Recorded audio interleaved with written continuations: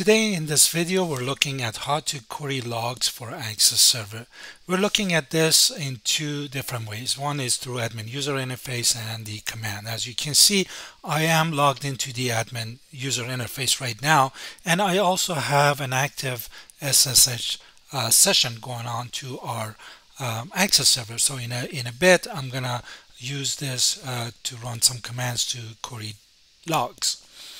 At the time of recording of this video, we are on version 2.11.3. All the log messages created by the Access Server are sent to var/log/openvpn as.log and also to a SQLite database. So if you look at the admin UI under status, we see a link to log report. So if I click on this link, this is where I can query the logs. Now we have options. We can just run it as it is without filtering any logs.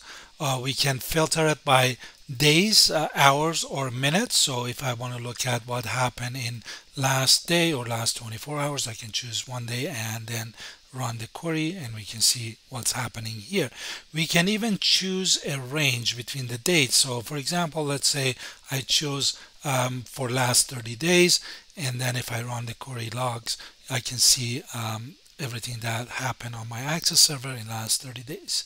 Now when it comes to the output, I can limit the outputs to any numbers that I want. For example, if I choose the last 10, I want to see the last 10, so I can choose 10 here and then query logs again. One last thing I'm going to show here, as you can filter your logs, you can drill down more by typing anything here in this filter box. For example, if I'm looking for a certain user, Tim, I can just type his name and look at the entries for Tim. Another user, if I'm looking like Midas, I can just type Midas here and look at all the entries here. I can also look at by service or a VPN IP addresses. If I'm looking at the VPN IP address range of 172, I can type 172 here and look at all the entries for that VPN IP subnet. So let's look at the command lines now. I'm going to bring up the command here. I'm going to maximize this window here a little bit. So everything that's available through the admin portal is available here, plus some more. So if I go ahead and list out the var log directory, here we go. As you can see, the Access Server log rotates automatically. As I mentioned earlier, all the logs are not only stored here, but also sent to SQL database. The most efficient way to query the database from the command line is using the logdba tool that is located in our script directory. So let me go ahead and switch to that directory, list everything here. So this is where you can see the logdba. Logdba is in a script, so we'll need to launch it with the // notation. If you need to learn more about the logdba, you can use the syntax --help. Here I'm going to go ahead and type it here, /logdba --help, and as you can see, a good number of outputs shown here that you can use.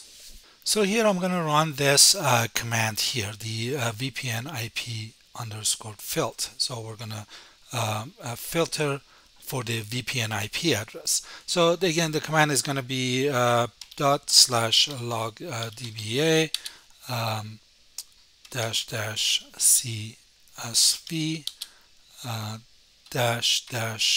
-vpn _IP _filter equal 172.27.248, and for the last octet I'm going to use the wildcard. So let's run this, and as you can see here, it's going to show us the information that we query.